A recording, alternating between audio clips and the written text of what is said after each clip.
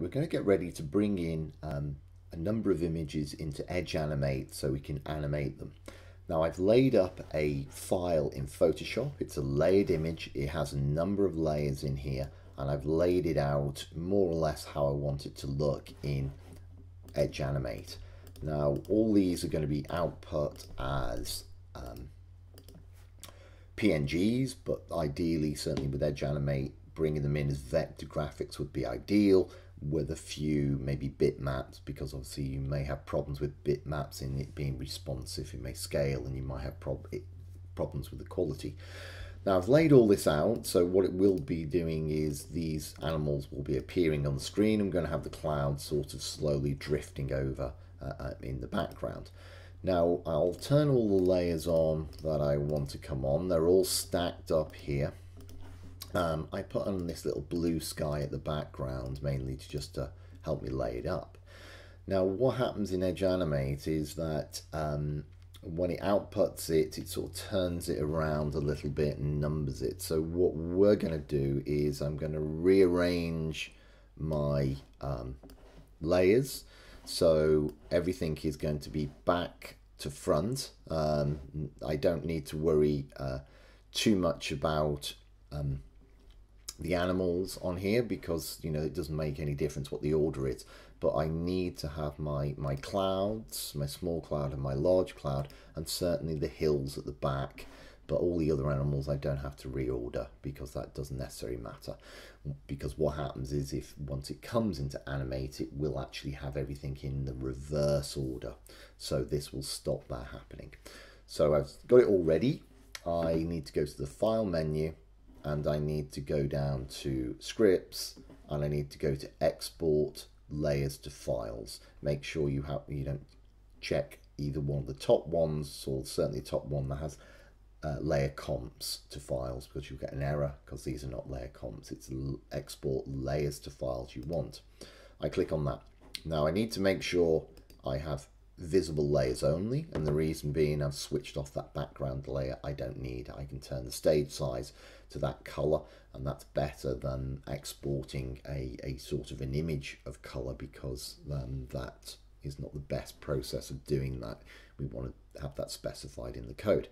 Now my images, I want to create them PNG 24s. I want to make sure they have transparency, and also I want to have trim layers, and what that will do is just trim around where the content is rather than having all the blank space around it, which will make them more manageable. I need to browse and maybe create a folder where I'm going to save them, and all I need to do is click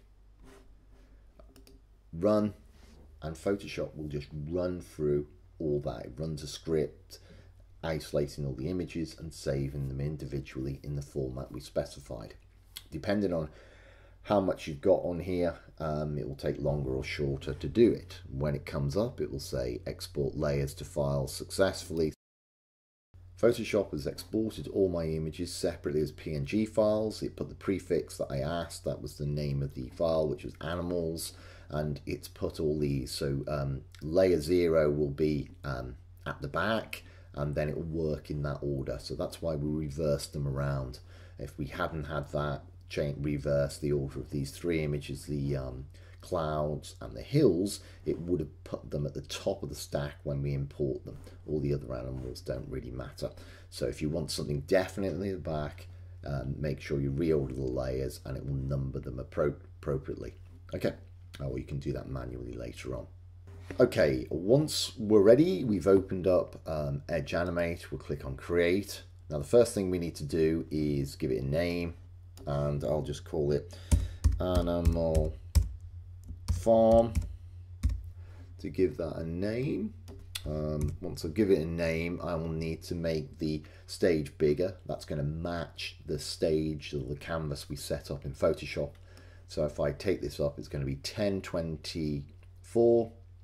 Oops, there we go. We'll go up there by 768. So we'll take that up there, 768.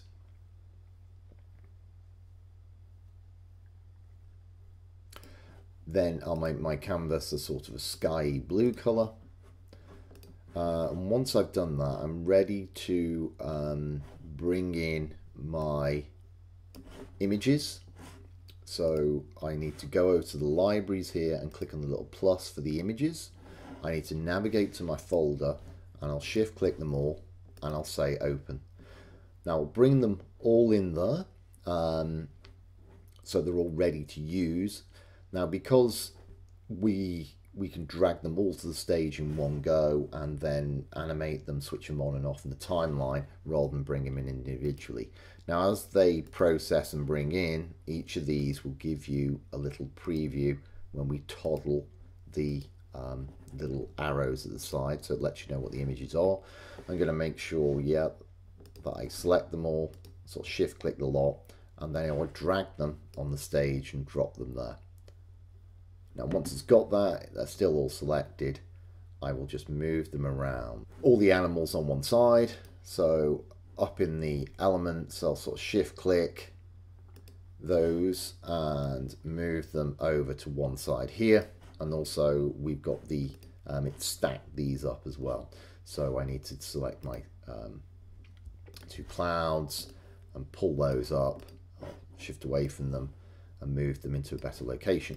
Now it might be the case that you again might need to rearrange some of these items, and probably the best way would be to go through them all, probably turn them off up here and rearrange them to make sure they're all in the position you would like them to be before we start animating them. I'll switch each of those on and off and make sure I have them in the positions that I want. They're a little bit out of proportion, but it'll give you an idea of how you can switch things on and off and animate different items. So I'll come along here, and always important that you do this before you start animating, because Adobe Edge Animate records quite a lot of stuff. So if you start moving things around thinking you're moving to another location, it will probably start animating them into another location once you start having keyframes. Now I've got all those on, they're all in a stack here. Now I've turned them on and off to move them around, but also you can turn them on and off down here. Ideally this is the best place to sort of move things around up here in the elements panel, which works the same as Photoshop's layers panel. Now all those images have been set up and they're all ready to go and animate. So what I want to do is probably turn them all off. So if I select them all, either select them down here or up in the elements, I just need to select all the animals and leave the clouds and the background. I don't need to worry about those. So shift click them all, it's selected them all on the stage. Now I need to look it up here, up at the top. This is the auto transition. It will do an auto transition. So sometimes you just want something to just appear. You don't want it to dissolve or fade up or fade down. You need to turn that off. Now the auto keyframe can be quite useful because you may not want to keep on manually putting it in, but sometimes you do want to manually put it in. So we'll look at both ways of doing that. Now, first of all, I will turn that on. It goes red, so that's the auto keyframing. And up at the top, I can take all my objects down and make them invisible. Now, this is just one way of doing it. So first, I'll get my lamb. I click on the lamb layer in the timeline, and if I drag that out to say just 0.1 second there, and what I would do here, still with this on auto keyframing, I would go back up and take that back up to 100%. Then say, for example, if I move that to 2 and then took this back down to 0. Now if I move the playback head scrubber and go through it, it does that and disappears, so it's not dissolving. All right, now the other way around, because we didn't have the transition on, I will show you what would happen if we had the transition on. Auto transition on there, I move the playback head to 0.01, I still got the auto keyframe, I would take it up and you'll see it gives some properties for a transition, and then take that down to 0. Now if I move the playback head back to the beginning and I play it, it would dissolve and disappear. So that's what those two things do. If you don't have the transition on, it will just pop up and appear. Now I'll turn that off and I'm going to delete my transition on there. Now another way you can do this is by putting in a keyframe and turning things on and off. Now I'll just delete all these keyframes here. Okay, so I've selected all those keyframes and deleted them. Now an important thing I need to do is I'll just make sure I shift click and I've got them all selected, all the animals on there. I won't see anything. I need to take up the opacity to begin with, right? I don't want to do that later or I'll add a keyframe for it. Now the next thing I need to do with it all selected, I just make sure the playback head is on 0 and just click by it, and I go down to add keyframe, and what I'm looking for is display. So I click on display and it will add a display for all of those. Now this is really useful because it just turns things on and off, and I simply come along here and turn off the ones I don't want. So I'll just click on those. All but the lamb I will turn off. So the lamb's on. Now I make sure I don't have auto transition on there, and I can have auto keyframing, which will be useful. I move it to 1 second here, and then when I get there I now turn off the lamb and I turn on the chicken. All right, so I move along to here 2, and this time I turn off the chicken and I turn the goose on. Then I move along to 3. I then turn off the goose and I turn the pig on. Then I will move along here. I will turn off the pig, turn on the donkey, and then move on to the next one.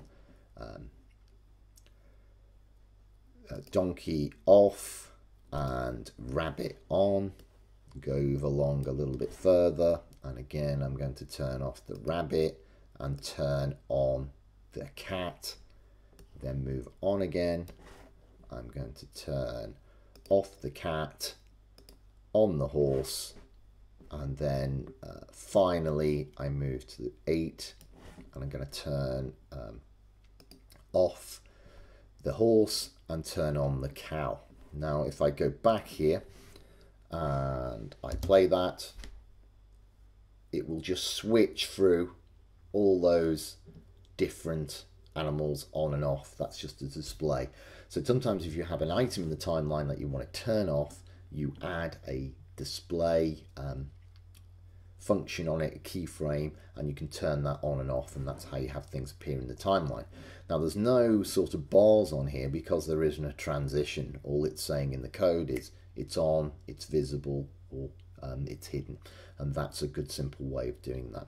Now the next thing we'll do is we're going to add some movement on the cloud. So we want the cloud sort of drifting across and the whole of that. So how we can do that is if I drag the playback head back here. Now what I can do is I can just get both of those clouds. So I'll probably start off and get them in a a little bit of a better location. I'll have them back here, and I'll have this one down here. All right. So I shift click go for them and I've got them in the timeline. I'll come up here and just put a pin on it by double clicking, and then I'm just going to drag the playback head across here to there, and then all I'm going to do is sort of move them across here like that, get a little bit of movement across there, and I've got that. So that will have a nice bit of movement going across in the background. Now I'll play it in the browser. Here it goes, and it's switching between all those animals.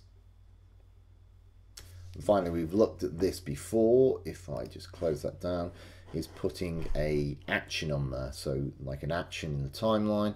If I move just get rid of the pin by double clicking on it, move it right to the end here, and then I can put this action on there. I click on the action and I want playback, and I get it to play, and I want it to do it to the stage.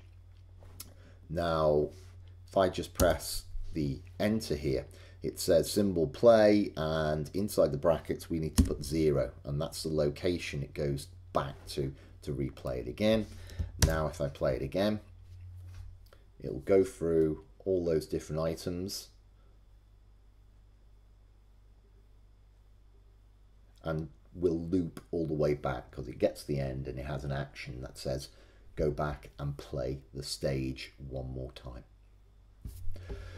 Now if I come back and I just get rid of this and close that down, we'll look at something else where we'll go back and sort of click on the, go back and bring up the stage. So I click on the stage either here or in the elements to bring up the stage div. And what I will do is put on responsive scaling. So I will go options for both and we'll see what happens. So we'll preview it in the browser. Now what it's done, it's dragged it out, so obviously proportionally on those things, and now it's responsive as it pulls it in and out. Now you always have to be very careful because these were bitmap images, so when we do drag them out and they go bigger or smaller, they will lose quality. So that's why it's better with vector shapes or SVGs.